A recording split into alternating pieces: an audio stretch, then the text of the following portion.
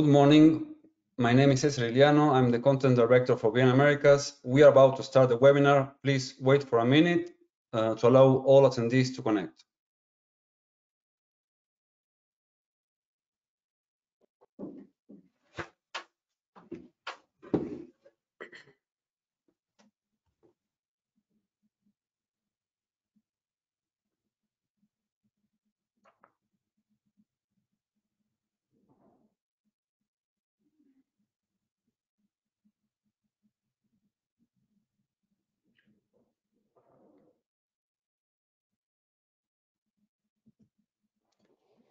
Good morning. My name is Cesar Iliano and I am the content director for BNamericas. Today, we will be presenting the main findings of our 2022 mining Capex report, produced with the latest announcements made by 29 companies operating in Latin America. Laura Suporno, our managing director for research, will be going through the key conclusions of the report, and then she will be moderating a conversation with 3 members of our content team to talk about the prospects in different regions. She will be joined by Rogelio Schelmayer, our bureau chief in Brazil, Elinor Chebulcock, our mining correspondent for Chile and Argentina, and Sam Williams, mining correspondent for Mexico, Central America, and the Caribbean. You can ask questions using the space at the box in the right hand of your screens. BNamericas clients can read and download our mining Capex report as it is already available in our platform. So I leave you now with Laura.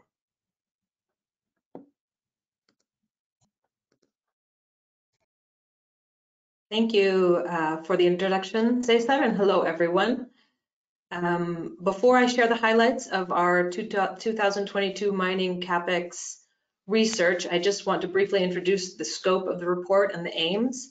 We cover every year a sample of 29 major mining companies, and this includes the world's biggest mining companies that operate in Latin America, as well as the most important regionally based companies. So the figures presented in this report correspond to the company's total global spending. And the idea of the data is to give a broad view of expenditure trends in the mining industry. And the report also details near-term spending and the project plans of each operator, which we won't have time to fully discuss in this session, so I invite you all to review the report afterward. Next slide, please.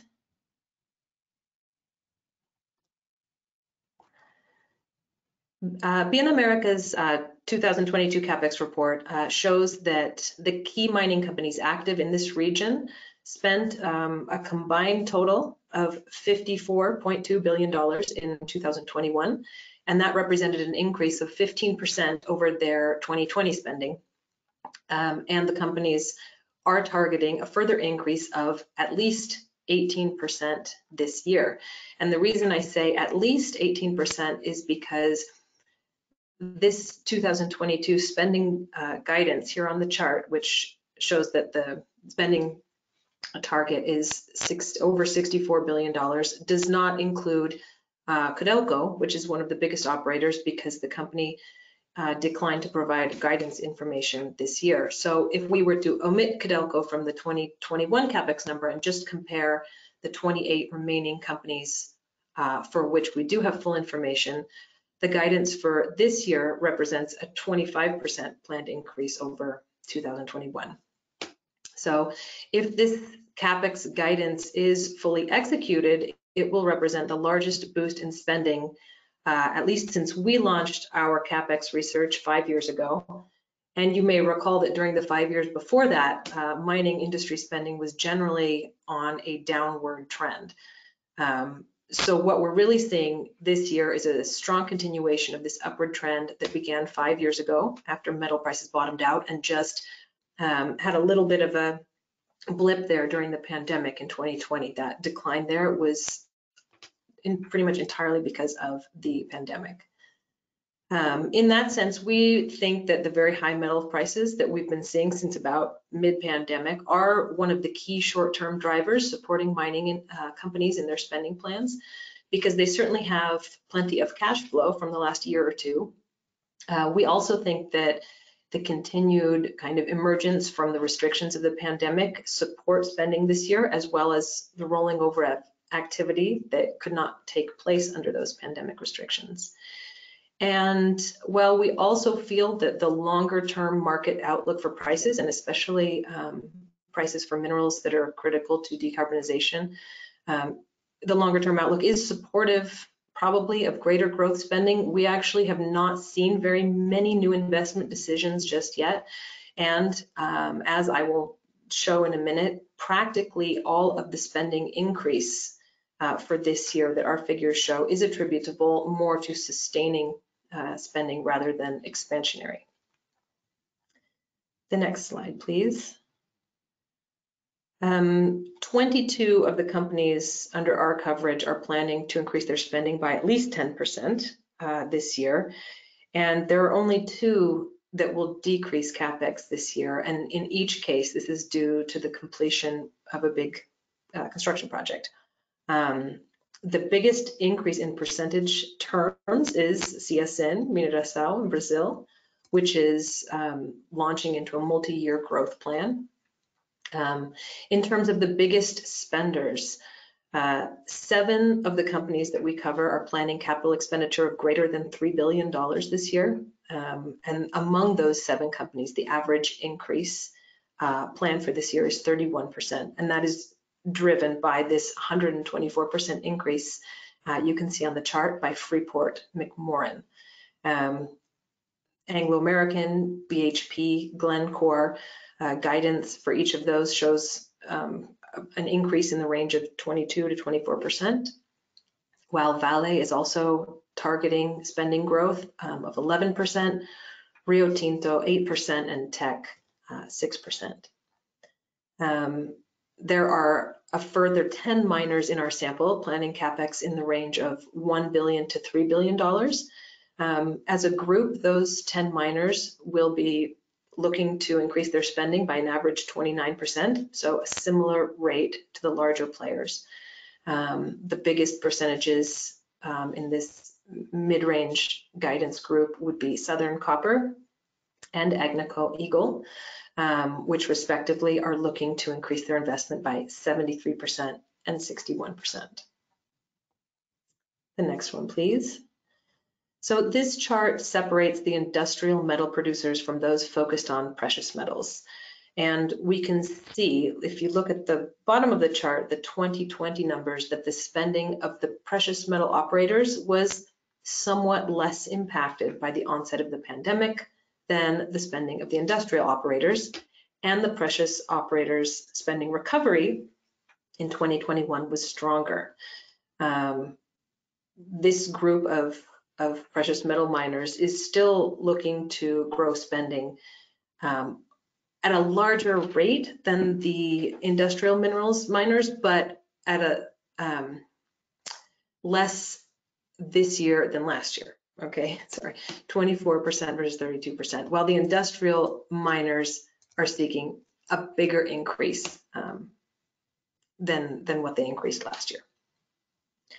The 2022 guidance among the precious metal operators is led by Buenaventura, the Peruvian company, which is looking to more than double its spending this year as it starts up construction of its San Gabriel project, which received its regulatory approvals earlier this year. The second biggest overall increase is planned by Equinox Gold, followed by Agnico Eagle. Now on to the next one, please. In terms of expansionary versus sustaining capital, 23 of the operators in our analysis provided at least a partial breakdown of information, sustaining versus expansionary, but only 15 of the operators provided those details for both 2021 and their 2022 guidance. So this chart includes those 15 operators that provided that information. It gives us a partial view, but what's interesting is to see, as I mentioned before, that nearly all of the combined Capex increase planned for this year by these 15 companies is in the sustaining capital category. So sustaining capital rising 22%, while the growth capital item is almost flat. It's a 3% increase. It's not even among the operators though. We see a 7% reduction in expansionary Capex by the 7 industrial miners that provided this data, which again are not uniformly planning to decrease growth spending. For example, Nexa is planning a large decrease as it completes construction at its Aripuanã project, but Southern Copper is planning a large increase in expansionary spending. This group also includes 8 precious metals operators looking to increase spending, expansionary spending by a combined 41%. That's driven by Buenaventura and also Newmont. And the precious metals miners sustaining Capex is targeted to rise 11%. So that concludes the presentation of the Capex report highlights. I'll now go to our regional team for the panel discussion. Invite everyone to turn on their cameras.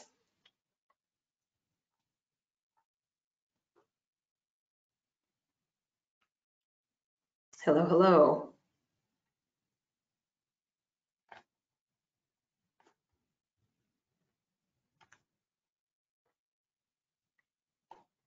Okay, microphones 2, make sure we can hear everyone. Today, the idea here is to discuss the environment for mining investment in some of the key Latin American mining markets. And we'll also talk about the most important project activity that we expect to see taking place in the near term in these countries. So let's go first to BNamericas Brazil Bureau Chief, Rogério Gelmaier. Hello, Rogério. Hey Laura, good morning. Thanks. Hi to everyone.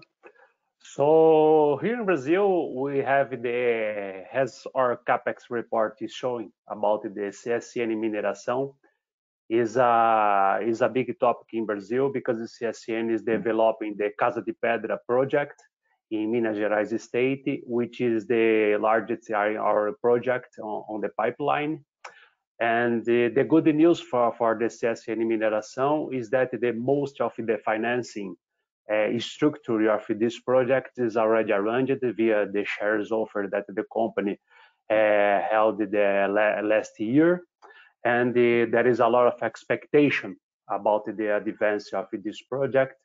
And of course, you have the mining Vale, which is the important projects, especially in Pará state, in the north of Brazil. And the Vale, along with the iron ore projects, Vale also has relevant projects in the segment of copper and the nickel projects, which is part of not only by Vale, but also part of the strategy of the government and also of stakeholders in the sector to looking for more diversification of the mine activity in Brazil. Currently, the mine activity in Brazil is too concentrated in iron ore, and the government wanted to stimulate a diversification of this industry. And also, it's important to highlight other projects of Anglo-American here in Brazil. Anglo-American is an important company in terms of operations in Brazil. And of course, you are attempted to projects of the junior companies, because the junior companies will play a key role in the diversification of the industry in Brazil. Perfect. And speaking of the government trying to diversify, there is a new mining roadmap underway in the country, a long-term plan for the sector, which could be ready later this year. I believe diversification is one of the pillars of that. What is the importance of this plan? What are the other pillars, and how much could it shape policy? Yeah, that's a good question, Laura. Actually, Brazil has already a kind of long-term plan for the energy sector in general, and this plan is working as a guidance for all kind of stakeholders, and they wanted to replicate this kind of format in the mining segment, and this is a plan for the next 30 years to looking for the diversification, also to explore how the government can help companies to looking for the financing mechanism to go ahead with this kind of diversification. And the interest point is that the expectation for the publication of this long-term plan from the government is that which will be on the same time that you have the presidential election in Brazil in October.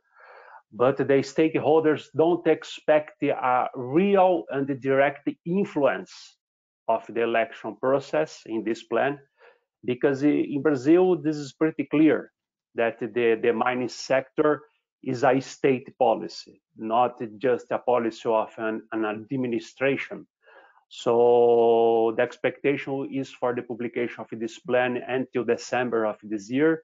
And you're looking for not only for the potential segments, which will be more concentrated in copper, nickel, and the other areas as well, along with lithium, and also to looking for the financing mechanism that the government wanted to present for stakeholders.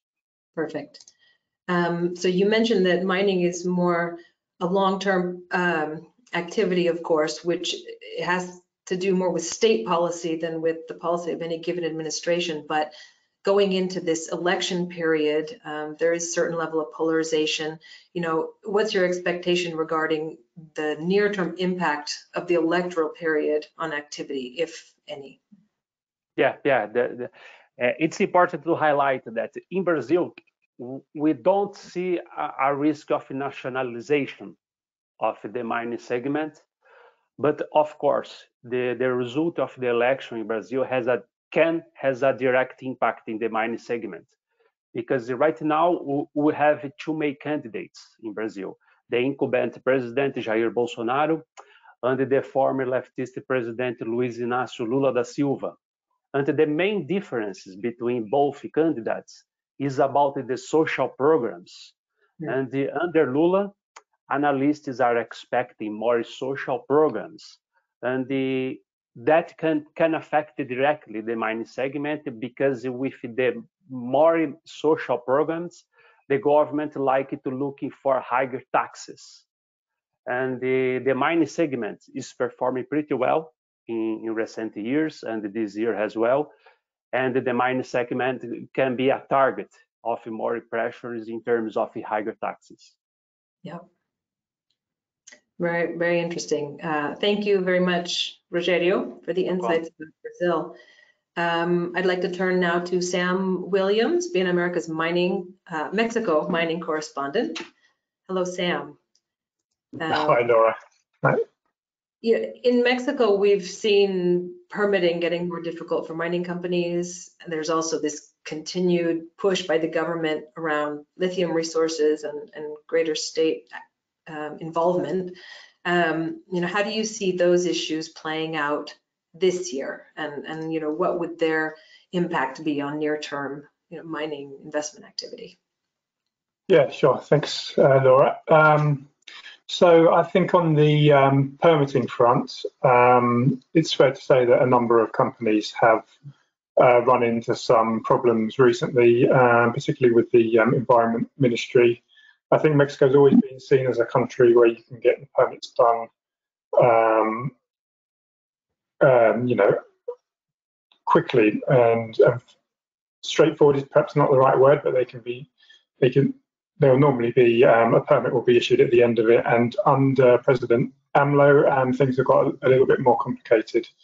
So just recently, Vulcan Materials, which had a limestone quarry suspended by Semarnat, which is the Environment Ministry in Mexico, following an inspection which apparently found some operations posed a potential risk to wildlife. Vulcan has said that the decision was illegal and is planning to contest it. We've also had the case of Fortuna Silver, which has had a string of problems at its San Jose silver mine in Oaxaca state, where Semarnat initially rejected an application to extend the existing mine permit by a further 12 years.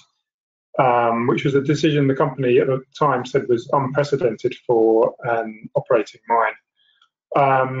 Some of that later went back and approved the extension, but has since come back again and said that it made a typographical error in its decision and has sought to reduce the term of that permit extension from 12 years to 2 years. So the company is fighting that. They said they've had some legal advice that typographical errors are not grounds to change their existing permits. But there have also been a series of open pit gold projects which have been blocked at the environmental permitting stage. I think these problems are going to persist through this year and into next year. We may see more problems emerge, particularly in areas where companies have particularly challenging relationships with local communities. So yeah, that's definitely something to look out for this year. On the lithium front, so yeah, there's been a new law passed which basically restricts lithium mining and exploration to the state. The government's going to set up a new state company to do that. But the bigger question here is really what it means for companies with existing lithium concessions. President Andrés López Obrador has said that all existing lithium concessions are now under review. From a legal point of view, its existing concessions shouldn't be impacted by the new law, but authorities are probably going to be looking for any excuse or any reason to lawfully cancel existing concessions. So if a company fails to fully meet its obligations, they need to make extra sure that they do meet these obligations. So we'll really have to wait and see what happens with Ganfeng Lithium Sonora project, which is the only large advanced lithium asset in Mexico. The company has said it wants to engage with the government on how best to advance the project, which is a $420 million asset, which was due to begin production in 2024. So I think part of your question was how that impacts on investment activity. So I think on the permitting front, this may hold back a few projects. We may see some mines impacted, but I think mostly they're going to be unaffected by this. The lithium law will halt new players coming into the industry in Mexico, and I imagine it will at least delay Ganfeng's spending at the Sonora project. But yeah, again, we're going to have to wait and see how that rolls out over the coming months. Just as a bit of background, the mining chamber Capex does expect overall spending in the mining industry to fall this year to about $3 billion from about $4.25 billion last year, which it blames inadequate government policies. Is what it says is the reason behind that. But several of the companies we cover are planning to spend more in Mexico this year. Yeah, I think for me at least, what I'm trying to watch and understand in Mexico is whether these policies are just going to be delaying investment and development activity, or if we're actually going to see investment going elsewhere and actually an overall decline. Do you see these as, I don't want to say short term, but kind of AMLO problems that in the maybe 5 years down the line are out of the way, or is this a broader turning of events in Mexico? Okay, yeah, so it's a good question. I think in terms of permitting, I don't think things are going to ease up. I think things are probably going to stay more difficult than they have been in the past. But then permitting is difficult in many parts of the world. And so I imagine that will have only a kind of small impact on investment. There are concerns about the lithium law. One concern is that it could be just with a change of wording or with a new bill, it could be extended to other minerals. So they could decide we like copper. Copper is a strategic metal for us, the government. We want to restrict that to the state as well, which would obviously be a huge problem because copper is a much more valuable product. So I think there's kind of a level of risk, but I think companies are still investing, and every company will be deciding whether it wants to send money to Mexico or Peru or anywhere else around the region. And I think everywhere is looking pretty complicated. So I'm sure kind of investment will still continue. Okay, perfect. Thank you very much, Sam. I'd like to move over to Eleanor Trebelcock, who is our Chile mining correspondent. Hello, Eleanor. Hi, Laura. So in Chile, we have a situation like kind of what Rogerio was mentioning could possibly be a risk in Brazil. We're seeing this risk already very much alive in Chile.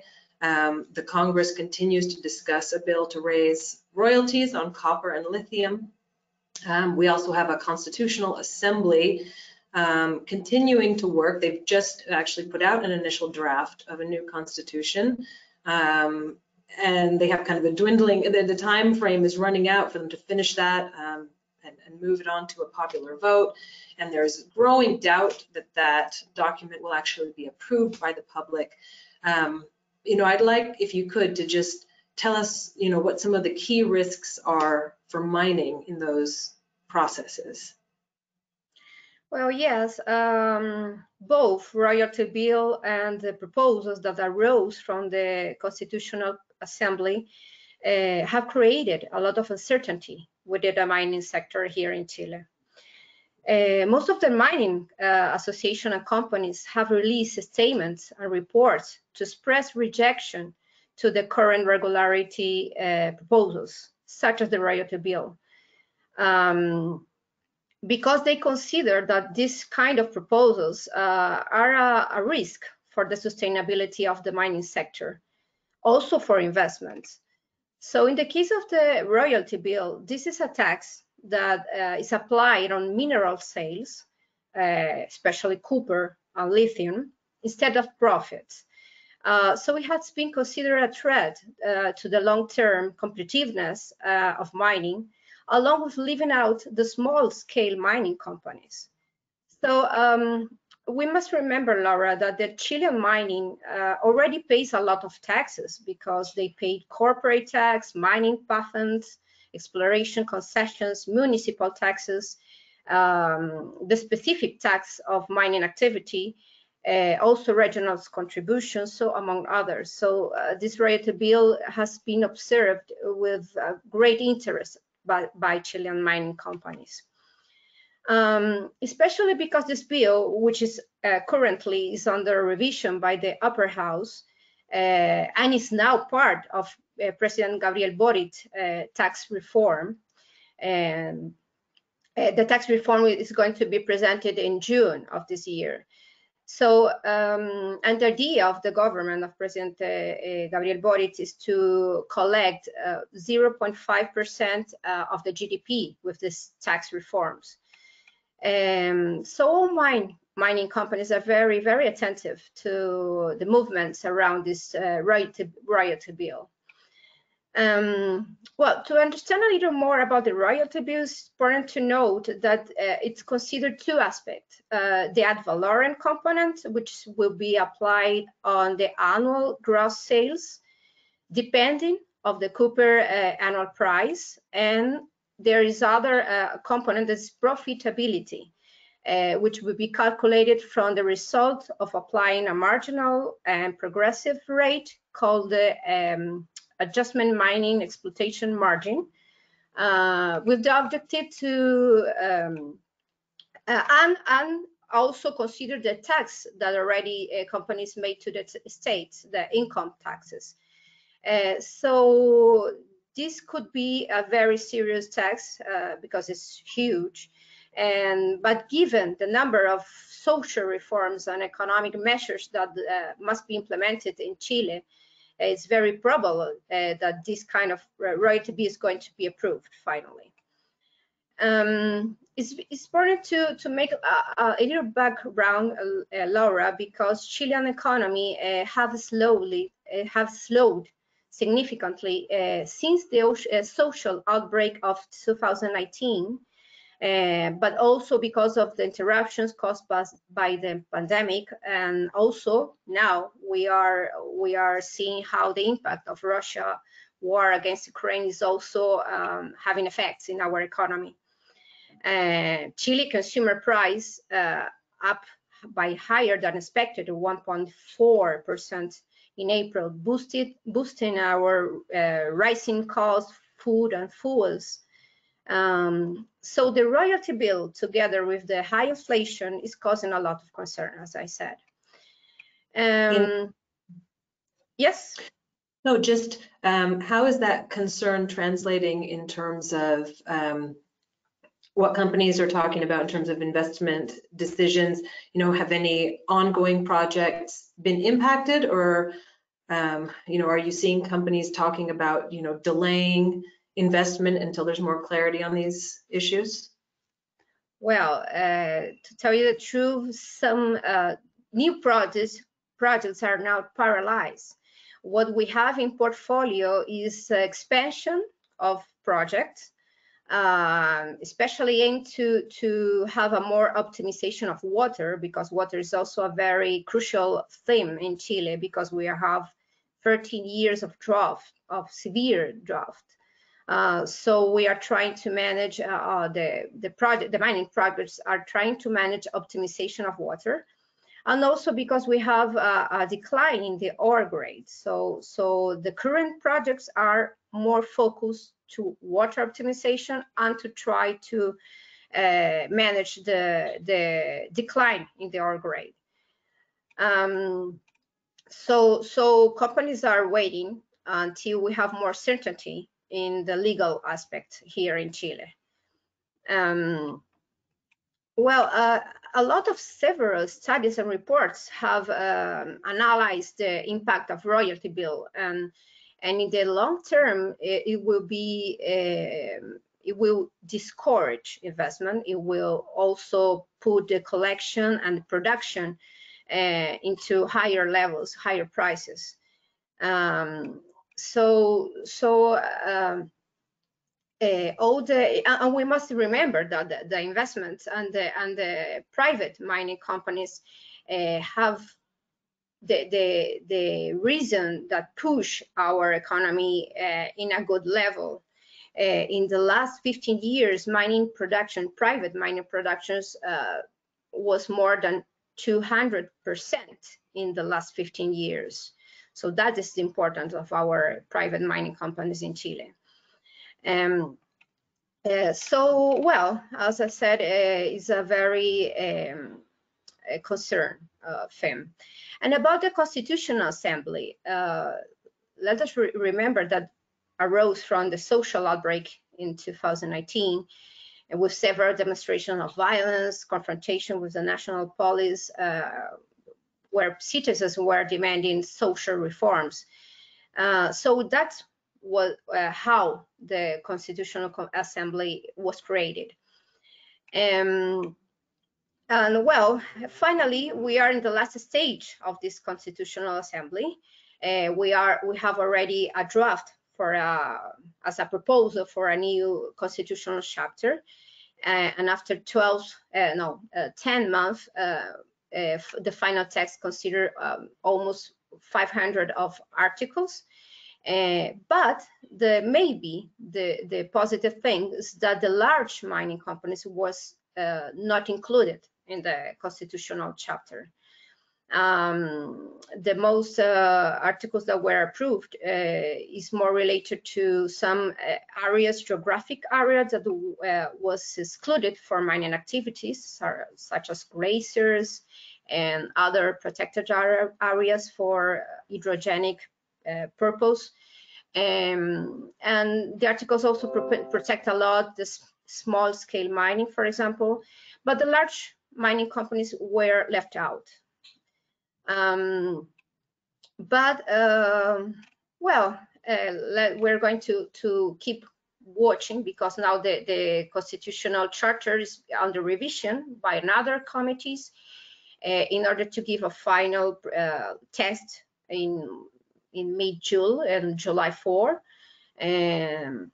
So anyway, we will have to wait what will be the final test after that. Perfect. Thank you very much, Eleanor, for the insights on what's happening in Chile. I'd like to come back now. We've talked a lot about the risks. Let's finish off by looking as positively as we can at what the specific opportunities might be in the very near term, this year, next year.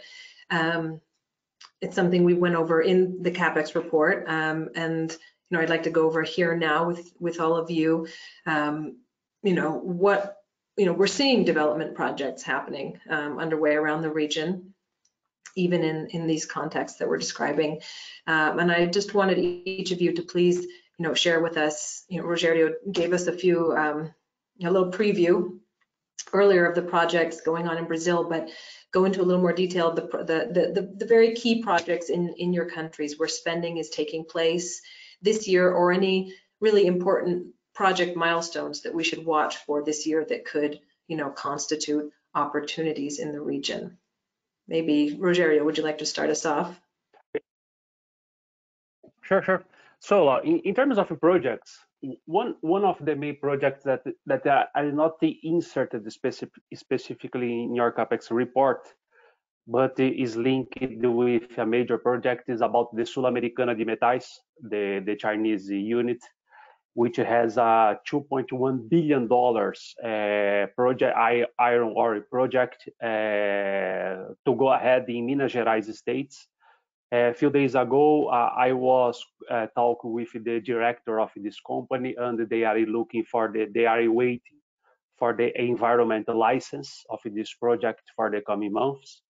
And this license will open the opportunity for the companies to looking for financing for this project and to looking for the start of construction of this project.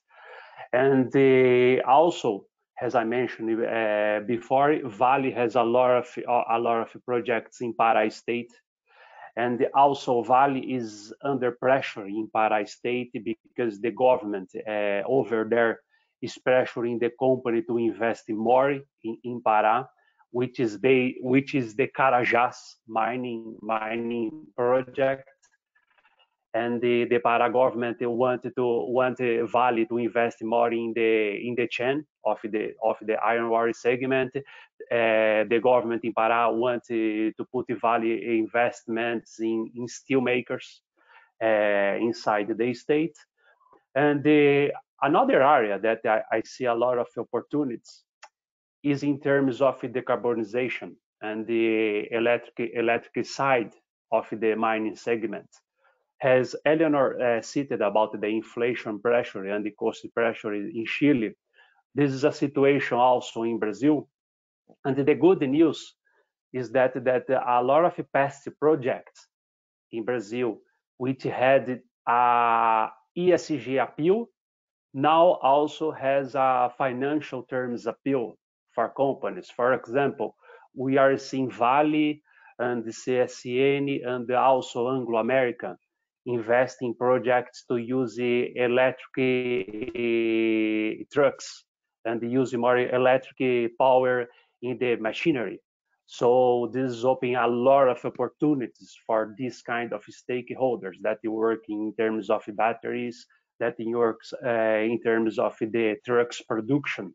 So that is of course, the inflation present a lot of challenge for companies, but they also present opportunities. Thank you, Rogerio. That's interesting. Should we hop back to Eleanor? What can you tell us about project opportunities that you're seeing or activity in Chile? Well, I would like to add, Laura, that beside the political discussions, we are also dealing with economy slowdown. The last International Monetary Fund projections consider that our economy would drop to 1.5 this year, and just 0.5 to next year. And our Chilean central bank also report that our national economy will only spend about 1% this year.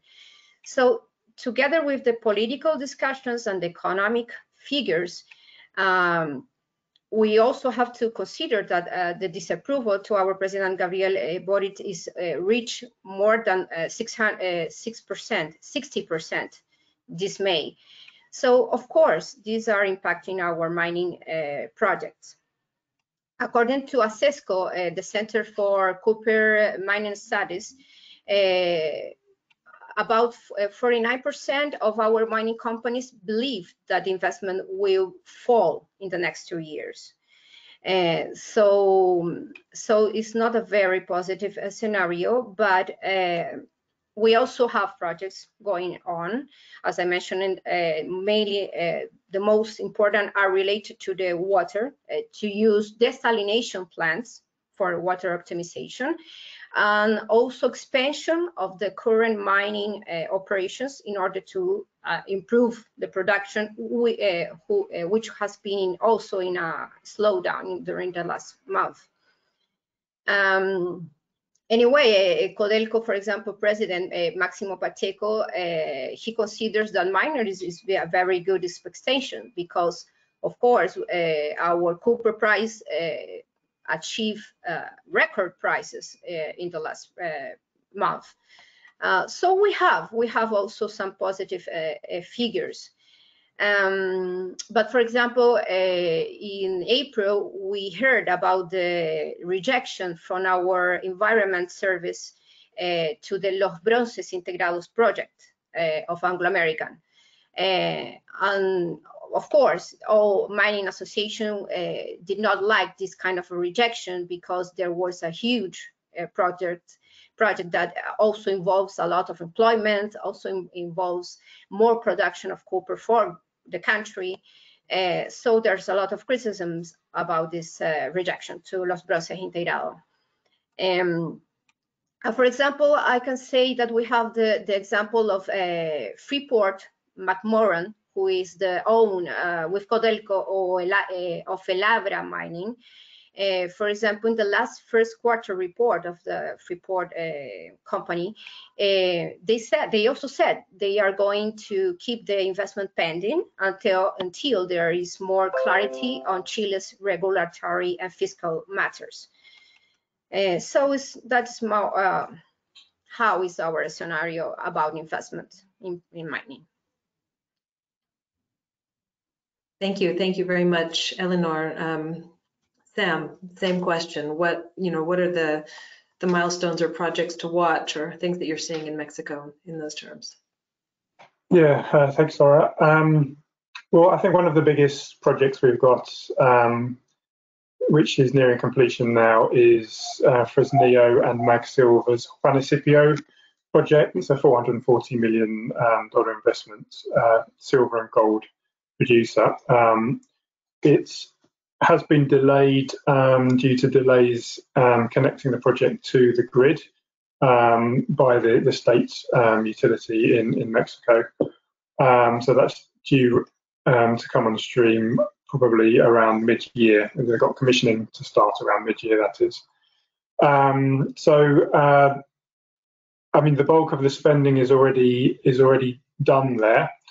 Also this year we've got Alamos Gold's La Yaqui Grande, which is a new mine within the company's Mulatos mine in Sonora State. So that's a $137 million project, which is going to produce around 123,000 ounces per year of gold.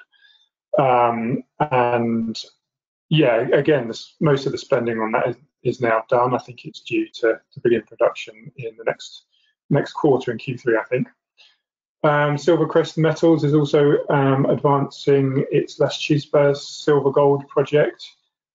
which is an investment of around 138 million, and that is now nearing completion. So just also over this year and next year, Southern Copper is one of the big spenders in Mexico, and they've got a string of projects which will be coming into production. The largest of them is their Bacanora Zinc project, which is a $413 million project, which is going to produce zinc and copper, and due for first production next year. So a lot of the spending is going to take place on that this year. Company is also advancing its Pilares copper project, which is a $159 million project, and El Pilar, which is a separate copper project, $310 million, which is due to start production next year. Just looking further ahead, I mean, Torex Gold have they're going to be spending money on their Media Luna project. They came out with a feasibility study recently, which increased Capex from around $500 million previously to about $848 million. So spending is going to be ongoing there this year and next year. They've got production set to begin there in 2024, and this is going to prolong their life. It's on the same land package as their El Limón Guaques mine, so that's really kind of a project that cements their future in Mexico over the next few years. So I think these are the main project milestones which we'll be looking out for this year. It's interesting to hear a lot of those projects in Mexico have been, well, like mining projects in general. They've been a very long time coming, I think, and seeing them actually getting to some of these stages in this context that you described earlier is kind of an interesting contrast. So thank you, Sam. To round off the discussion, I want to add that there, in the interest of just really highlighting some of the opportunities that we're seeing around the region this year. We've seen, at least, among the operators that we profiled in the mining Capex report, there are a number of other projects that we're watching in other countries around the region, particularly Argentina and also Peru. In Argentina, one of those projects is the Rincon lithium project, which was acquired this year by Rio Tinto, which is quite interesting because, as everyone knows, I think, Rio Tinto is one of the very top largest mining companies in the world, and it does not have that many assets in Latin America. So to see it acquiring a lithium project in Argentina is, seems like something to really watch. The company is planning to spend $100 million at the project in the next 2 years, and it requires an overall investment of $1 billion, I believe, over the next several years. So that's a good one to watch. Also in Argentine lithium, we're watching Alchem's Olaroz mine, which is undergoing an expansion. And the company is also advancing pre-feasibility studies for a further phase 3 expansion. So that's another big one in Argentine lithium. Another milestone we expect to see in Argentina this year is regulatory approval at the Taca Taca copper project operated by First Quantum. And also some spending taking place at the Mara project, previously Agua Rica, which is operated by Yamana Gold. They're looking, moving that project toward feasibility.